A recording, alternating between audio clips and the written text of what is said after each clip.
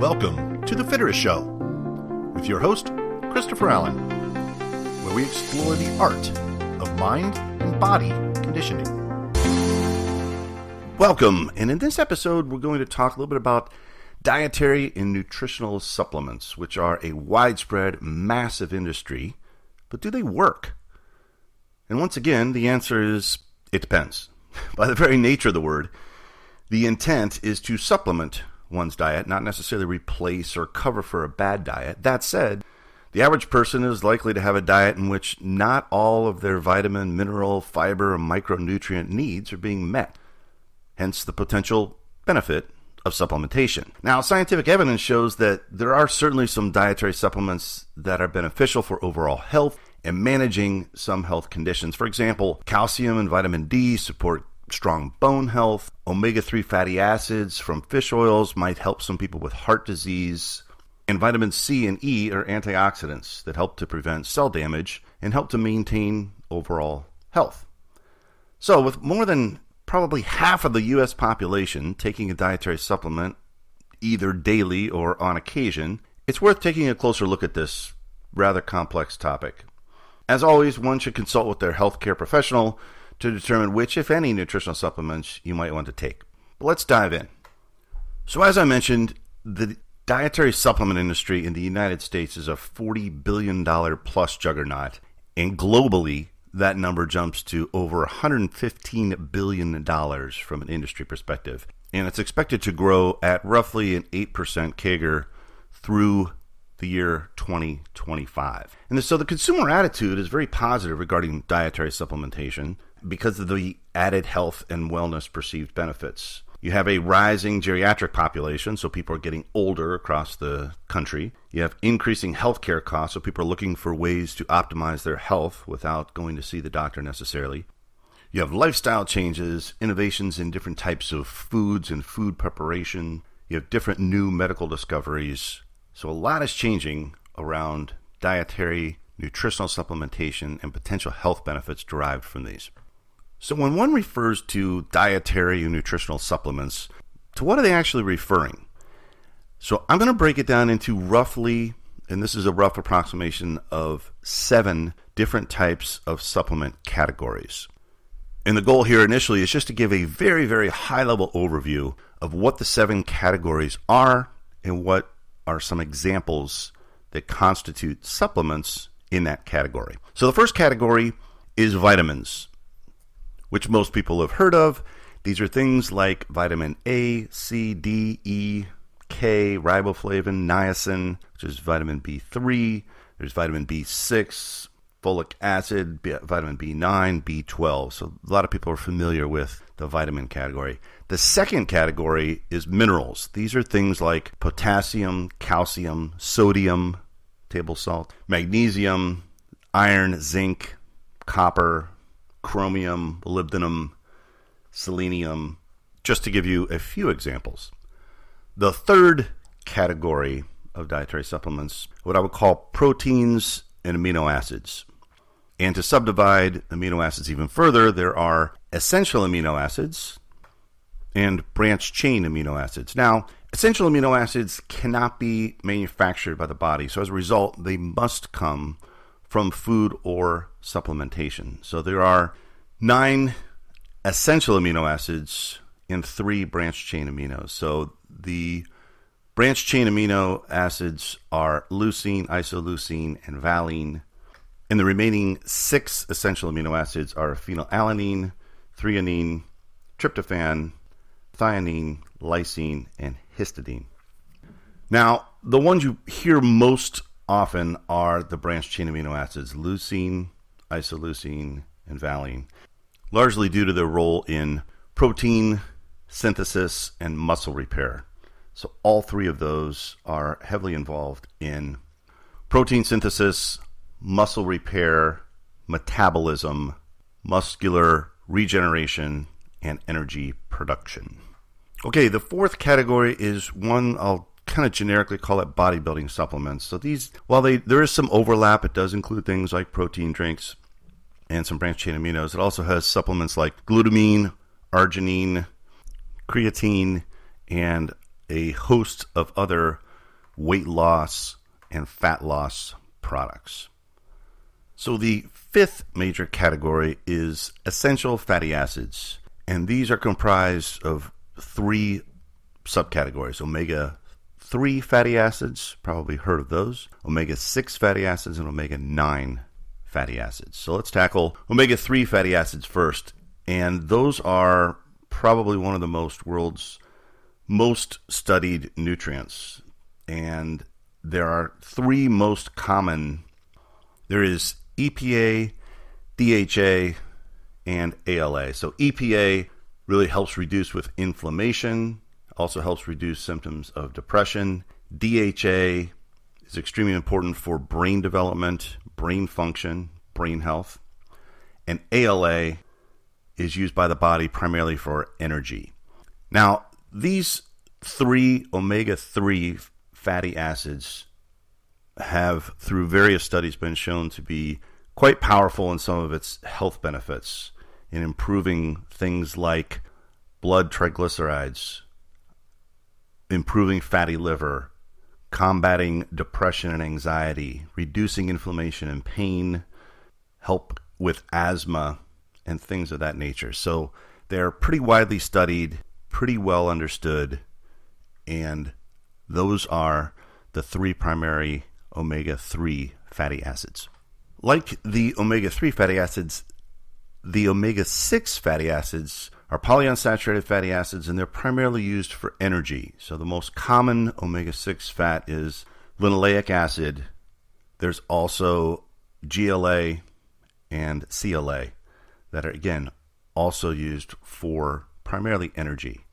And the third and final category of the fatty acid category is omega-9 fatty acids. These are monounsaturated fatty acids.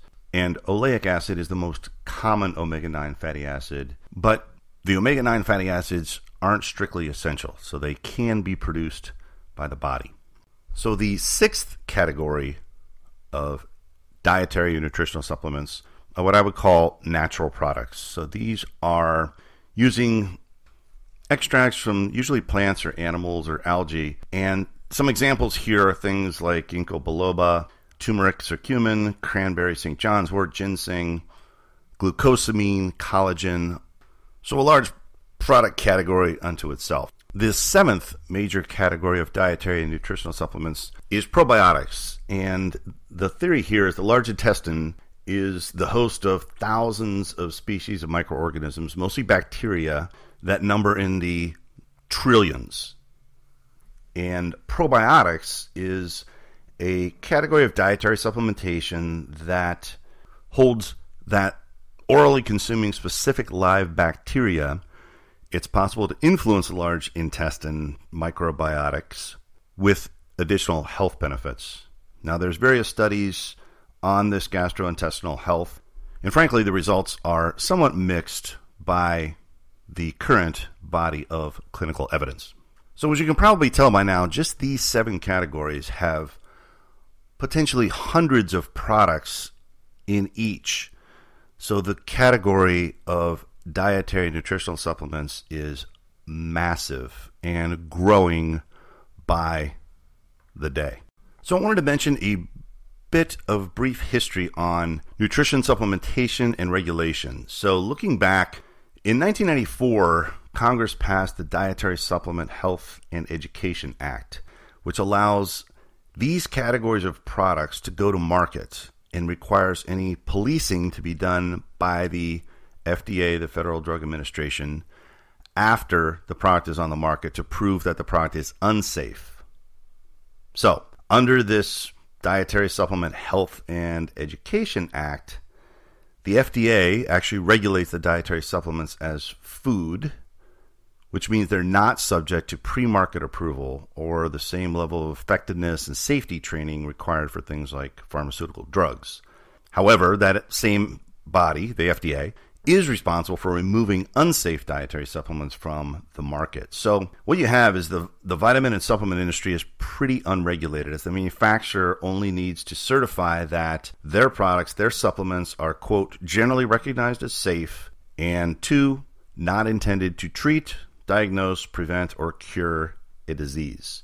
And just a trivial factoid, since the enactment of the DSHEA, which is the Dietary Supplement Health and Education Act, the dietary supplement industry in the United States has grown from about a $4 billion industry with around 4,000 products in the market to a more than $40 billion industry with more than 50,000 different products in the market.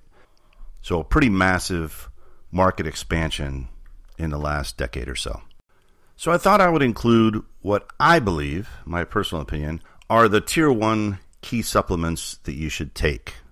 Now again, you should consult with your healthcare professional before taking any new supplements so you have a complete strategy and plan in conjunction with your healthcare professional. But these are the 5 that I think one should take.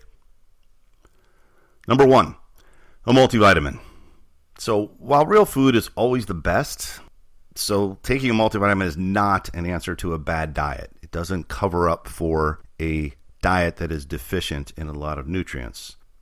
But many people also don't get enough of the recommended essential vitamins and minerals through diet alone. So taking a multivitamin can supplement and help one's diet in these cases. Again, not a replacement, but the body needs around 13 vitamins and 16 different minerals that are essential to your health. And I view the multivitamin as a little bit of a backstop. And if you go to www.fitterist.com/013 for episode 13, you can see a list and links to all of the supplements that I take, including the multivitamin brands that I personally take and that I recommend. The second product I would recommend is a fish oil supplement. I take about 2.8 grams per day with food. I take just the Costco brand, the Kirkland Signature Wild Alaskan Fish Oil. It's got all 8 essential fatty acids in there and all the omega fatty acids. I think it's a good product. The third product I would recommend taking is a vitamin D3. So vitamin D3, it's a fat-soluble vitamin, meaning that it dissolves in fats and oils and can be stored in your body for a long time. And remember, vitamin D is also produced from the cholesterol in your skin when it's exposed to ultraviolet rays from the sun. But the potential health benefits from vitamin D3 are many. I think there's improved strength. There's a reduced risk of osteoporosis. It has shown some studies that it could prevent and help with the prevention of cancer. It reduces the risk of type 1 diabetes in certain studies and overall improving mortality to help you live longer. So I take a dosage that is a little bit on the higher end. I take 5,000 IUs per day. I just use a Now Supplements brand of vitamin D3. Again, 5,000 IUs, 1 tablet a day. The fourth supplement that I would recommend one take is magnesium. And getting enough magnesium is essential for maintaining optimal health. There's a lot of benefits to magnesium. It's involved in many, many reactions within the body. It can improve your physical exercise performance, can help with brain function. It has benefits against type 2 diabetes, can help to lower blood pressure, has anti-inflammatory benefits, and also can reduce insulin resistance. And so I take about 400 milligrams per day with food, and the brand that I take is Natural Life. And I take a glycinate formulation of magnesium for better bioavailability. There are a number of different compounds. They just have a little bit different absorption rates and timelines. I happen to like the glycinate formulation. And the fifth and final supplement that I would recommend that people take is vitamin C. There are a lot of studies around vitamin C as a strong antioxidant. It, again, can help battle blood pressure like magnesium. It's been linked to a reduced risk of heart disease. It can also improve the absorption of iron in the body. It can boost immunity while helping white blood cells function more effectively. It can protect your memory and thinking as you age. And it's water soluble, so it's not stored within your body. So if you consume more than your body needs, it's just excreted in your urine. And again, what I take about 2 to 3 grams per day. I use the Costco brand. Again, you can go to www.fitterist.com/013 to see exactly what products I take and links to purchase them if you are interested. So in summary, The supplement industry is a very complex one with thousands and thousands of products that are generally well intended for better health. However, the explosion of products whose regulation is basically a post-launch takedown regulation if the FDA finds a product to be harmful to health is challenging. The FDA cannot possibly keep up with the sheer volume of products with exotic ingredients that are being introduced and marketed in the health and wellness arena. That said, there are likely some solid staple supplementation that can yield benefits for a large number of people, particularly those whose diets are deficient in key nutrient areas. And in this episode, hopefully we've covered what I believe are at least the tier 1 basic staples that most people could easily add to their supplement regimen. Now again, there's no substitute for a great and well-balanced diet loaded with the necessary macro and micronutrients and fiber, but if you need to supplement, these supplements provide a good addition that, in consultation with your healthcare professional, can help bolster your overall health. Now, in the next episode, we'll talk more about what I refer to as kind of the tier 2 dietary supplements, which are likely to apply to a smaller group of people but can still yield potential solid benefits to one's overall health and wellness. We'll talk with you again soon. With that, I'd like to thank you for taking the time to listen to The Fitterist Show. You can follow us on Instagram at FitteristMindBody and on Twitter at FitteristMind. If you enjoyed this episode, please send it to a friend or subscribe to make sure you don't miss any future episodes of The Fitterist Show. My name is Christopher Allen, and make it a magical day.